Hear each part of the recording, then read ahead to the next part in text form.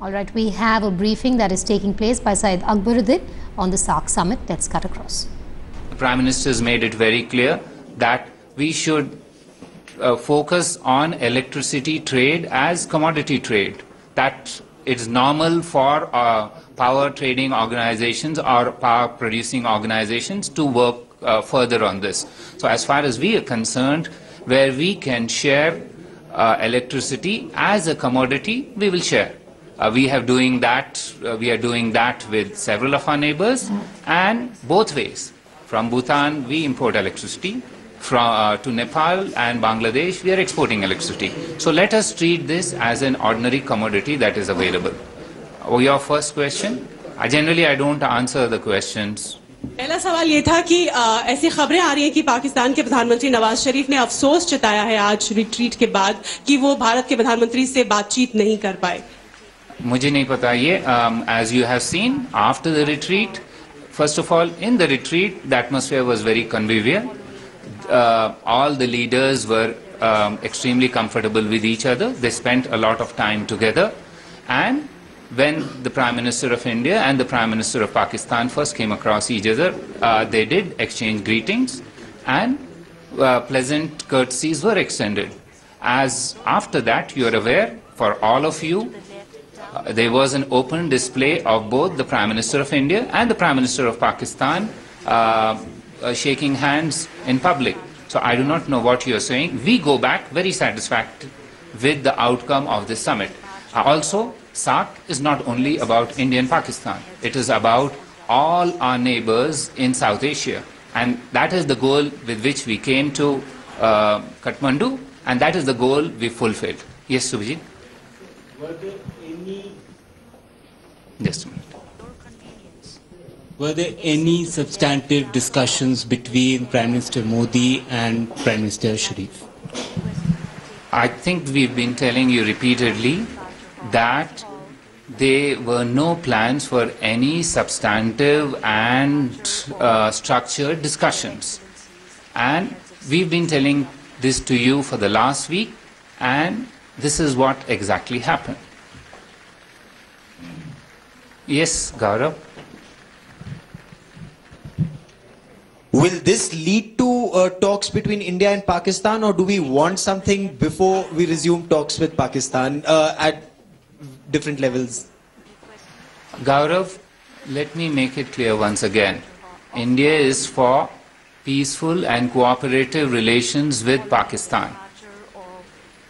We are interested in meaningful dialogue. If this interaction today or this shake hand leads to that, we would welcome that. However, the emphasis is on meaningful dialogue. And for your convenience, yes, sir. The exit to the left down the hall. Sir, क्या आप मानते हैं कि पाकिस्तान की ओर से कोई ऐसा gesture सामने आया है, कोई ऐसी पहल हुई है जो पॉजिटिव हो दोनों देशों के रिश्तों के लिए, जिससे कि आगे बातें हो सके? कोई ऐसा जेस्चर आपको लगा इन दो दिनों के बीच में पाकिस्तान की ओर से? देखिए, जो भी जेस्चर्स थे पब्लिक में हुए हैं. आप जो समझे, हर एक का एक विचार हो सकता है. आपका कुछ विचार है, किसी और का कोई विचार है. जो भी जेस्चर्स हुए हैं वो पब्लिक में हुए हैं. Yes, Charu. You mentioned that that while they exchanged courtesies and greeted each other, in the long run, what we're looking for is a meaningful dialogue. What are some of the things that would make it possibly meaningful? What are we expecting before we can actually expect some sort of meaningful dialogue? You know, as diplomats, we are translucent, and our interlocutors understand very clearly what we mean when we say certain terms. And I'm certain you too understand that. Yes, Prashant? When the two leaders were together in a group, I understand that there was no meaningful structured dialogue on bilateral issues. Did they talk about SAARC? Was there a bit of to and fro on issues related to the region? Look, the leaders, when they were meeting, there was nobody else. The best that we could get was photos. We have shared those photos with you. There is nobody else who knows what the leaders talked of. By our understanding, they have discussed various SAARC matters, including the energy agreement, which was an outcome of the discussions of all the SAARC leaders. But what specifically they spoke at what juncture, I'm not privy to that. Neither is anybody else except for the leaders themselves, because this was a leaders only group which was interacting among themselves. Following the Yes. departure of Akbar, did any country formally raise the issue with India about induction of China in SAARC? Did it come up formally? I don't know what to say of this. I yesterday used the term and I'll use it again for another thing. But it looks like every day we clarify to you, there is no proposal for expansion of the membership of SAARC. The proposal that was on the table was perhaps to consider the observers as dialogue partners. Now, the programming committee subsequently has discussed this. They are working on ways that the current observers can engage in development cooperation, because SAARC is all about development.